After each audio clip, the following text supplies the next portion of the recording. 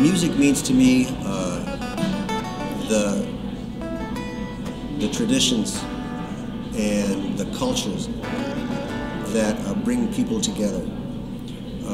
My heritage is Chilean on my mother's side, Pakistani on my father's side, and in both Hispanic culture and South Asian Indian culture, music is a very powerful glue between people.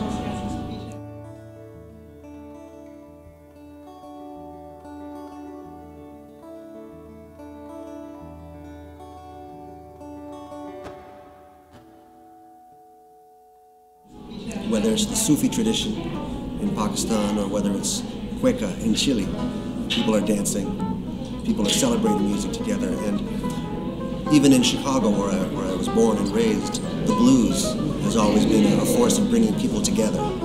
So for me, music is, on one hand, a very spiritual, very technical, and very complex form, but it also doesn't complete its mission until it reaches the people.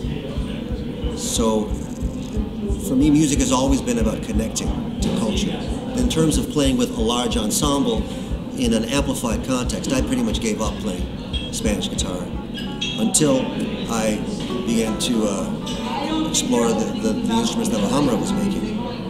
And one of the advantages of the traditional Spanish construction is that it evolved over centuries and understood the way the human hand interacts with the string.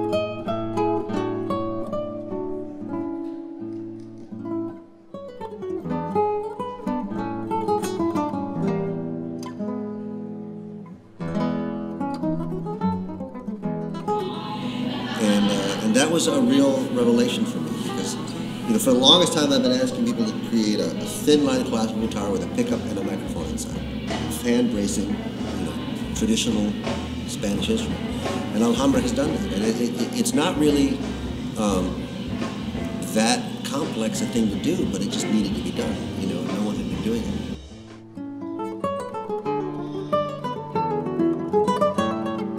I think the Alhambra sounds about as close to a concert classical guitar as any amplified classical.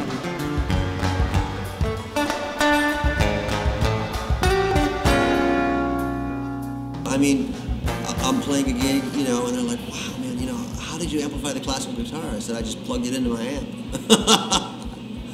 I got to tweak a little bit here, and I sent a line to the house, mic on the amp, mix the line and the amp together, maybe put a mic on the guitar as well and mix those three signals together. You can get more complicated or you can be simpler about it.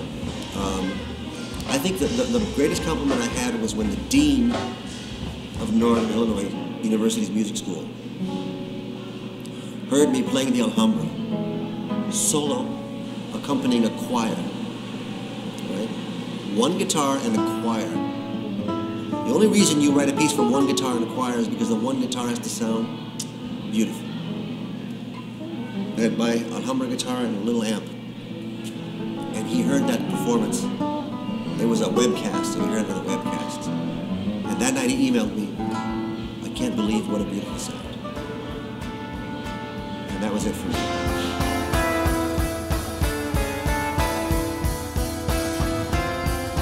And so to retain that acoustic quality at a higher volume, you need a guitar that has the traditional bracing and the traditional construction of a Spanish guitar. That's what the Alhambra guitars bring, is the understanding of the tradition and excellent electronics and the thin line construction of the model I play on stage.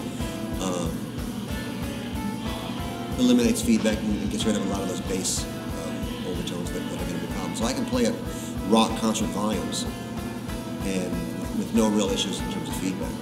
And the Alhambra guitar allows that. I think, for classical guitar to survive in the 21st century, it needs to compete with the automobiles and the buses and the construction traffic and all the noise in our world. So we need a little more power, and I think Alhambra's going to give us that.